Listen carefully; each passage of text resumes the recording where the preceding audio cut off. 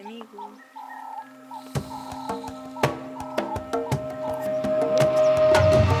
Many people ask us about what is Uganda's Queen Elizabeth National Park known for.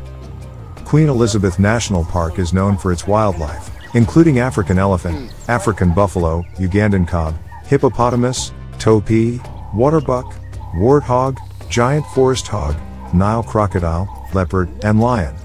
It is home to 95 mammal species and over 500 bird species. The core area of the reserve supports a wide range of Uganda's natural habitats and landforms, including grassy plains, distinctive savanna woodlands, tropical forests, wetlands, rivers, swamps, lakes, and volcanic craters.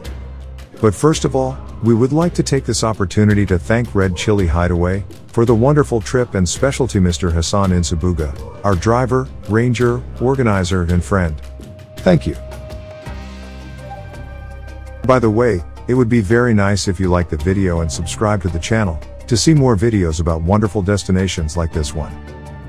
Most tourists who come to Uganda visit more than one destination. You can combine your Queen Elizabeth Safari with gorilla trekking safaris in Bwindi, or tour Murchison Falls National Park. For relaxation after your wildlife safari, you can visit Seas Islands, but if you are more interested in adventure, take on rafting on the Nile, chimpanzee trekking in Kibale, Rwenzori Mountains climbing in Mount Elgon hike. On our visit to Uganda, we visited Kibale National Park, Queen Elizabeth National Park, Murchison Falls National Park, and at the end, we toured Kampala, the capital of Uganda, for a day. We did the entire journey with a van, which looked more like an all-terrain Jeep. What you are going to see in the rest of this video is the tour we took through the Queen Elizabeth National Park, the animals we were able to see, and the fantastic sunset tour in the northern part of the park, where we can observe uniquely beautiful landscapes of the park. Stay until the end so you don't miss the icing on the cake. Queen Elizabeth National Park occupies an estimated 1,978 square kilometers. The park extends from Lake George in the northeast to Lake Edward in the southwest and includes the Kazinga Channel connecting the two lakes. The park was founded in 1952 as Kazinga National Park. It was renamed 2 years later to commemorate a visit by Queen Elizabeth II. There are 72 craters of different sizes scattered throughout the park, evidence of the area's tumultuous volcanic history. Many of these are clustered in the north of the park, making for a fascinating half-day drive when the view and the geologic record are the focus rather than the wildlife. A boat cruise should be a must for all visitors to Queen Elizabeth National Park. This is carried out along the Kazinga Channel during the mid-morning hours, and a cruise normally lasts for not less than 2 hours.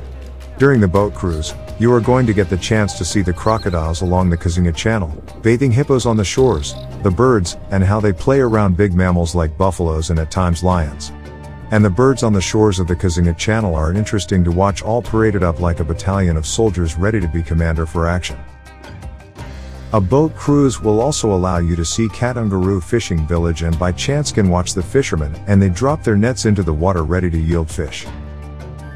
Vegetation is yet another aspect of wildlife in Queen Elizabeth National Park. The vegetation in Queen Elizabeth is a reason for the beauty that the national park flaunts all through the year. Perhaps, the presence of different types of vegetation in Queen Elizabeth National Park is the reason for its abundant animal species. Queen Elizabeth National Park is dominated by savanna vegetation. In some parts savanna grassland like in Kasane Plains, and in other parts savanna woodland like in Ishasa sector in the southern area of Queen Elizabeth National Park. Savanna vegetation is characterized by tall grass that looks golden in the morning game drive when the sun rises and in the evening during the sunset. The tall grass in Kasane is a good hunting ground for the lions. They camouflage with the color of the dry grass during the dry season. And, during the wet or rainy season, the grassland flaunts its verdant over the undulating hills of Queen Elizabeth National Park. Wonderful scenery for your sight. The savanna vegetation of the southern part of Queen Elizabeth National Park is dominated by woodland tree species like acacias, cactus trees, big fig trees, etc. It is in these trees that the famous tree-climbing lions hung and relaxed, after the day's hunt, to take a nap. Despite the dominance of the savanna, a stretch of the rainforest in Kyambura Gorge and Maramagambo forest mixes up the safari experience to something thrilling. Kyambura Gorge is a hidden strip of a rainforest within savanna vegetation. Kyambura Gorge is famous for habituated chimpanzee trekking, birding and nature walks in Queen Elizabeth National Park. On the other hand, the Maramagambo forest is good for nature walks and birding. It is in the Maramagambo forest that the phenomenal Bat Caves and Nyanzabiri historical caves are found. We couldn't finish the video without showing the fantastic route we took at the end of the day, towards the Queen Elizabeth Park North exit. Even today, when we remember the trip, the fantastic landscapes that we enjoyed on this route come to mind. I hope you like it as much as we do. Enjoy!